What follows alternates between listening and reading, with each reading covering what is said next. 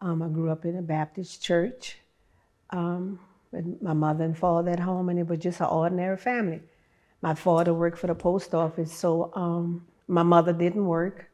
And if we were poor, I didn't know because everything I wanted, I got.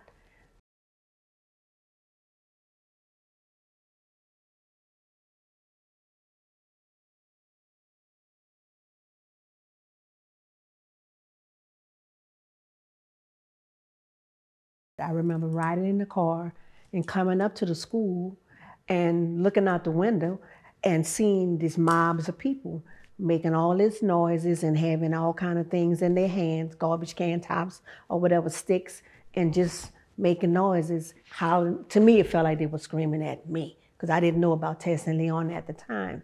And I just felt like if they could get to me, they'd want to kill me, and I didn't know why. But I remember going up the stairs and we went in the foyer or whatever. They had us sitting out there for a long time, like they didn't know what to do with us. But once we got in the classroom, I remember parents coming in and just grabbing their kids by the hand, because the kids sitting at the desk, and just yanking them up and taking them out of the classroom. The three of us bonded, because it was just us and our teacher. And we had a great first grade teacher.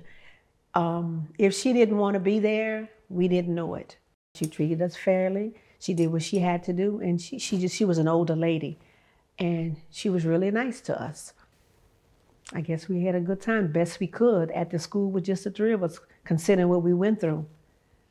And we wait for the marshals to come and pick us up, and we skip on out the door and go to the cars, and then go home and do the same thing over the next day. And my dad used to always say, watch the way you act and carry yourself in a certain way, because people are watching you. They're watching you to see if you're going to mess up, because that's what they expect you to do. And my dad and Tessie, they work at the post office. And when that first happened, the segregation first happened, the word had got out that one of the girls' dad worked at the post office. Even though it was two of them, they didn't know.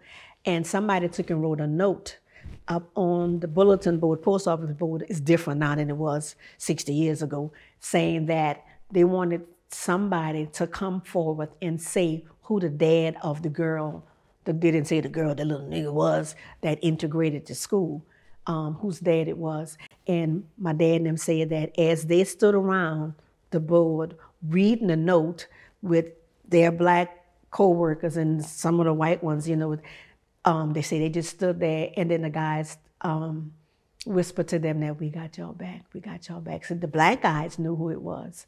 The white guys at the post office didn't know. And I'm sure some of them knew, because my dad and them they had a few friends too. But they said the guys whispered to them, we got y'all back, we got y'all back. And that was something, what they was gonna do them on their job. It was two of them, but they thought it was just one.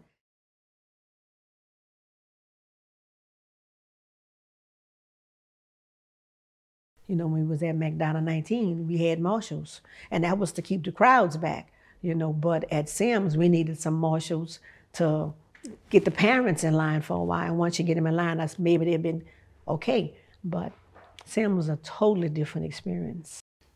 Okay, the first day of school when we went to Sims, the white parents were standing out there lined up in two lines, and we had to actually walk through the lines with the parents on each side of us, saying what they were saying, but they didn't really touch us, but letting us know that they didn't want us at the school. And the teachers that didn't want us to be there, they let us know they didn't want us to be there. And the principal, sure enough, didn't want us to be there. And it's the students, especially the older students, they didn't want us to be there. And then every day when we're coming in, we're dealing with the parents that's outside with the line for us to walk through. So we went there without the protection of the marshals. At recess time, they had this I guess it was like a ficus tree, which isn't that big.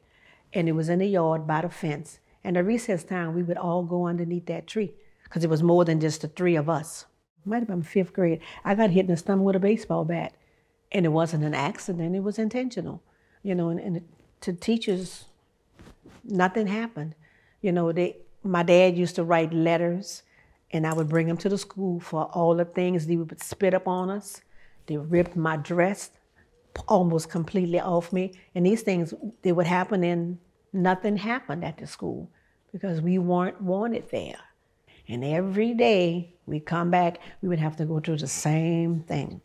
My daddy, you know, he was proud of what we did, and he said that even though we had went through all the things we did and all the stuff that had happened, if he had to make the choice again, he would do it again. My dad would be so excited if he was here to see what's happening now. They're looking down, looking at us and seeing what's happening, but if they were here, man, I swear, it would be something special to have them here.